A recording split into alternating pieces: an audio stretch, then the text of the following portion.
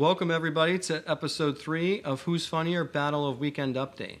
So once again, Richard and I challenge each other to see who could be funnier in a remake of SNL's Weekend Update. This week's challenge is a little bit different as we're not matching the number of jokes, rather we're going to match the number of minutes each of us has. So we're going to need your help to decide who's funnier. And if you're part of that Goodfellas group, make sure you know that texting the winner is not the way to do it. You got to go into the comments and, write who's the winner. Anyways, let's get right to it. It's Weekend Update. It's been a couple weeks since President Trump claimed to be inspecting the White House underground bunker and not actually hiding in it during the huge protest in D.C. We finally got our hands on his final inspection report, so let's listen in. And you don't get any water. You turn on the faucet, you don't get any water. They take a shower and water comes dripping out, just dripping out, very quietly dripping out. People are flushing toilets 10 times, 15 times, as opposed to once. Ah, so the man likes flushing the toilet. A limited edition Baby Lives Matter infant onesie is being sold on, you guessed it, DonaldTrump.com. I can't think of any parent who would actually buy this for their precious infant. Oh, wait. There is one baby I'd totally buy this for. 60-year-old Anthony Brennan III, the angry cyclist who forcibly grabbed George Floyd flyers from a teenage female, was quickly identified by the residents of Bethesda. You see, everybody knew him as Wimbitch, because Brennan normally rides with a small boombox blaring Christopher Cross's Ride Like the Wind on a loop. After being showered with cries of "loser" and "you suck" for miles, Brennan normally stops at the scene where he confronted the teenagers, amped up from that Christopher Cross music to shadow box and shin kick trees.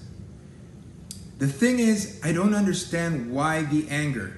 Christopher Cross is so mellow. And I got such a long way to go to make it to the border of Mexico. There it is. Joe Biden's campaign team was spending millions of dollars of creating unique ads for every demographic in this year's election. But after Donald Trump took the awkward photo in front of the church during the protest, Biden's campaign team celebrated and say they have a simple ad for every demographic. The ad simply reads, "Not Trump." NASCAR has banned the Confederate flag. This days after Bubba Wallace, the only black driver amongst NASCAR's elite, spoke out against it. Wallace may have pushed too hard though, as NASCAR also banned country music, chewing tobacco, Southern Comfort, Snaggleteeth, and yes, even guys named Bubba. You have a NASCAR joke? So do I. NASCAR's lone African-American driver, Bubba Wallace, successfully persuaded the auto racing company to ban the Confederate flag from all their events in a move to become more inclusive. NASCAR made the decision after realizing they had more black drivers than black fans. Recently, Speaker of the House Nancy Pelosi and Senator Chuck Schumer wore kente cloth during a kneeling ceremony in Capitol Hill. Comedian and director Jordan Peele tweeted this image from his movie Get Out, in which the main villains, an older white couple, also wore kente cloth. Peele's characters would steal black bodies and put their minds into them. But why would Schumer and Pelosi want new bodies? Oh, you have a Nancy Pelosi joke? So do I. On Monday, House Speaker Nancy Pelosi kneeled for 8 minutes and 46 seconds in solidarity with the protesters. However, it took the 80-year-old Pelosi 8 minutes and 56 seconds to stand back up. After seeing Pelosi's moment of silence, Joe Biden was completely moved.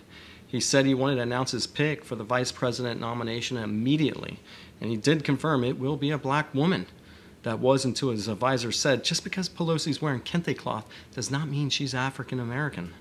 In an Arizona convenience store, a 61-year-old Karen ordered an attendant to serve her before another female customer because she was white and the female was not.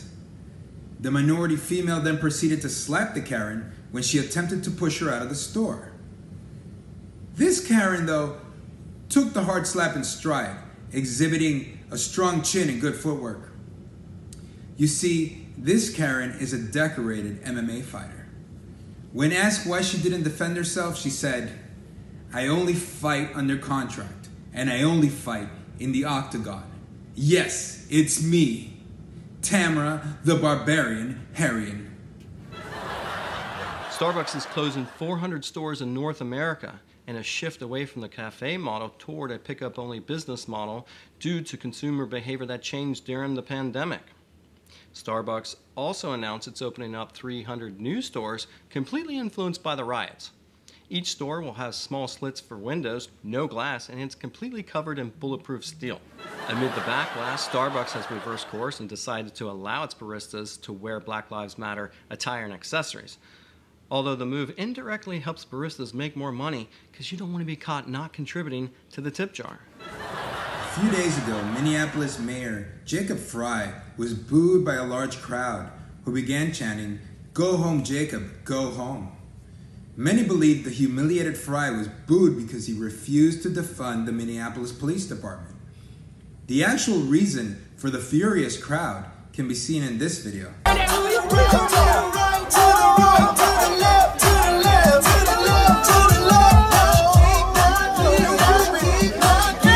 I would have been livid. Many people applauded Jeff Bezos when he made it clear that his company, Amazon.com, fully supports Black Lives Matter and is committed to removing all Confederate flag branded products from being purchased on their website. Although you can still buy a silver-plated swastika pendant. Duck Dynasty star and Louisiana resident Willie Robertson is not happy with recent statements made by Drew Brees. "I now have a new favorite quarterback," said Robertson, and he quickly groomed himself to look like the Miami Dolphins' Ryan Fitzpatrick. It's a Ted ringer. After 24 seasons, the Bachelor franchise has just announced its first Black Bachelor. The show's producers are taking extra precautions to make sure there's no racism depicted on the show. So don't even think about applying if your name's Karen.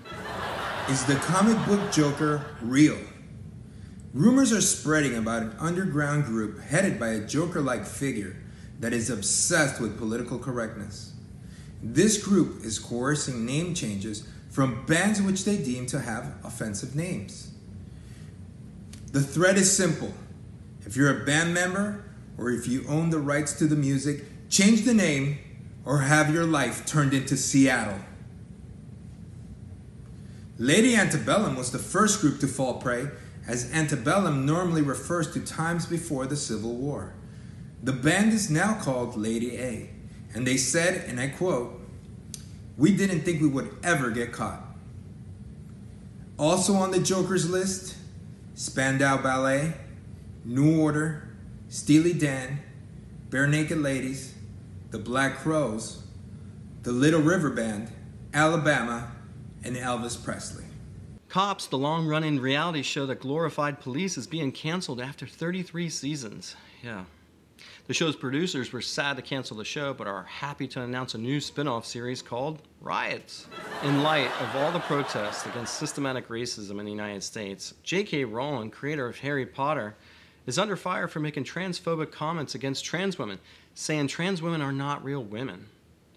After looking at the millions of dollars earned by the Harry Potter franchise, Warner Brothers responded by saying, "All lives matter, but let's just focus on Black lives right now." This is what Tony Montana thinks about the controversial topic of defunding police departments. Hey, it's complicated, okay? Because for one, business is good, right? In cities like Minneapolis, Seattle, New York, Chicago, LA, business is good. I like it for that reason, you know? But do I want to live in one of those cities? No way. You gotta be kidding me, man. No way. I need to live in a city where the police are gonna act right away if the Colombians call for me, okay? Miami-Dade police, they saved my life. So when someone comes to me and tells me, "Hey, let's go defund the police," I tell them, "No, okay, you. How you like that?" Over the past few years, it seems like every major sports league had some of their athletes kneel during the national anthem, except for the NHL. I was curious as to why so few NHL players are actually protesting by kneeling, until I saw this video. Have you tried the hot dogs here? Not all NBA players are excited to return to action with the NBA's proposed bubble plan. It seems like 50% of the players not wanting to come back are saying now's the time to make changes for social injustice in the United States and not play. The other 50% of the players not wanting to come back just don't want to appear on Shaq and a Fool when they're left hanging. Recently, Mike Tyson was offered $20 million to come out of retirement and box again. $20 million. Although if he accepts the money and boxes again, we'll definitely get to find out who he's been intimate with for the last 15 years. Many are wondering why Major League Baseball is having such a tough time figuring out a way to start their season. It seems many of the league's star batters are complaining and saying the pitchers have an unfair advantage due to the pandemic.